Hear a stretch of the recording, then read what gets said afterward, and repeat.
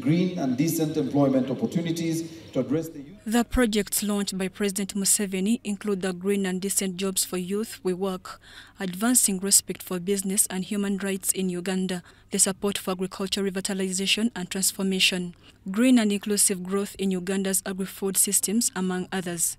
The focus is boosting female borrowers and micro-enterprises in rural areas. And the final... Museveni was officially launching the third Uganda-EU Business Summit, where he warned European Union states from mixing politics with businesses, noting that a lot of mistakes have been made in the last 600 years as due to this cause.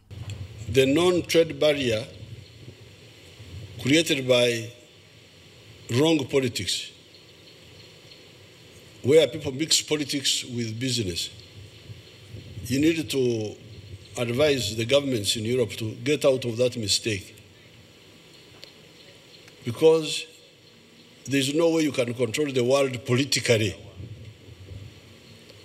You can't do it. You shouldn't even attempt to control the world politically.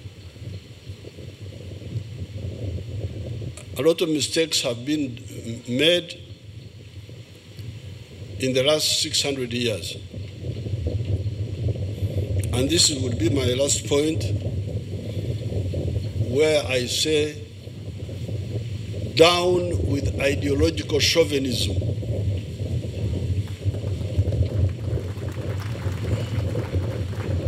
Down with ideological chauvinism. Don't bring your ideas to impose them on other people. Please stop that. Don't waste our time. President Museveni cautioned entrepreneurs on the three elements responsible for business to thrive, which included production, consumers' ability to pay, and infrastructure. If you have got a need for a product and you have got the ability to pay for it, purchasing power then equals the demand. If you only have want, but no ability to pay, then it's not a demand.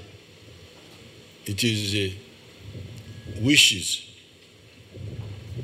So the second element of successful business is the consumers who have got the ability to pay for the products. Now the third element is infrastructure. Infrastructure to link the producer of the good and the service and the consumer. Museveni reiterated the need for global development and thus the need for collaboration between Uganda and the European Union. Up to 1980, affluence was only in Western Europe,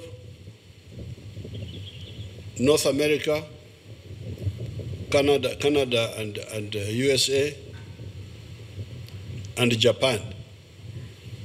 These were the only parts of the world which had affluence.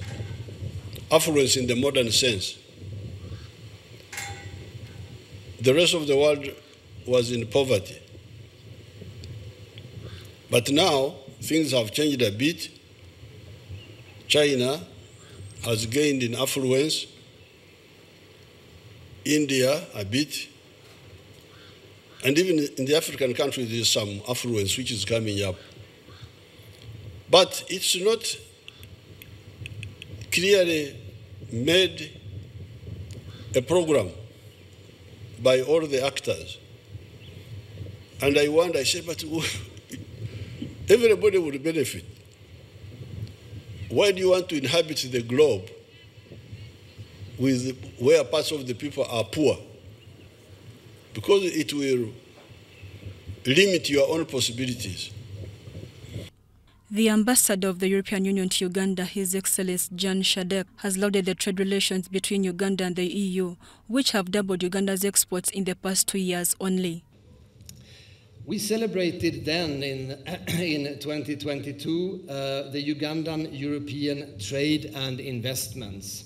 But as Honorable Anita said, you also told us that we could do better. You said the Europeans had lagged behind. And Your Excellency, I can now report back, and I have good news.